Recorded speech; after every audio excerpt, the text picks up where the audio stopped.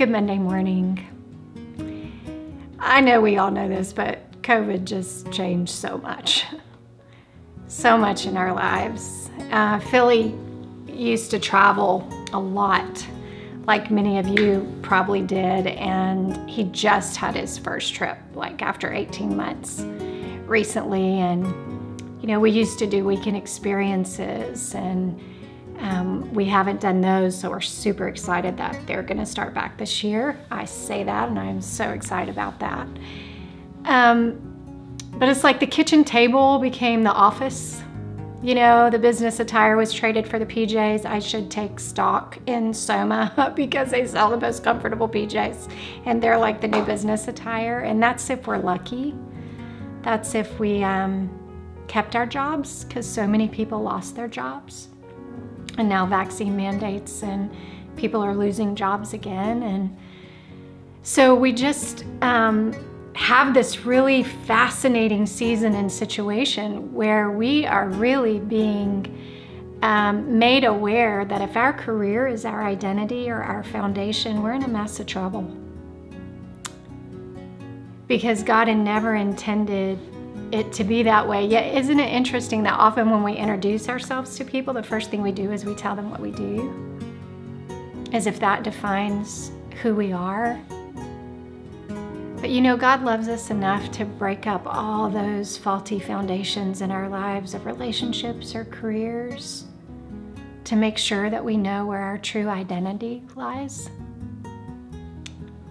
In Ephesians chapter 2, verse 10, he says this, he says, "For we are his workmanship." Doesn't that give you comfort?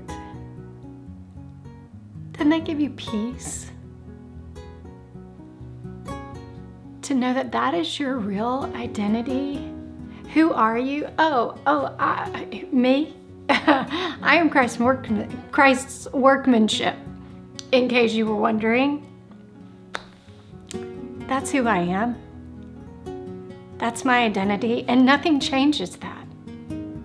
Whether the job come or goes, whether the paycheck changes, whether I get unemployment or don't get unemployment, nothing about my identity changes. I will always be.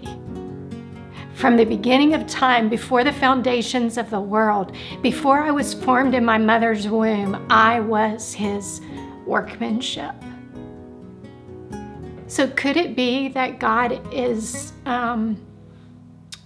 breaking up a faulty foundation in your life so that you can build on the only one that really will remain, and that's Jesus Christ?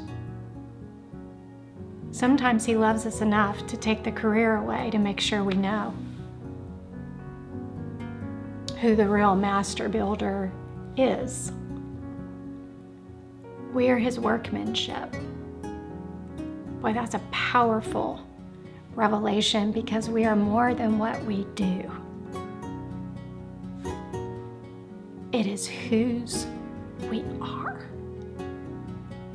And it was planned and purposed and prepared before the very beginning of time. That is really good news on any Monday morning. If your heart was encouraged today, please know that we have many other resources available for you. You can discover all of those at reclaiminghearts.org.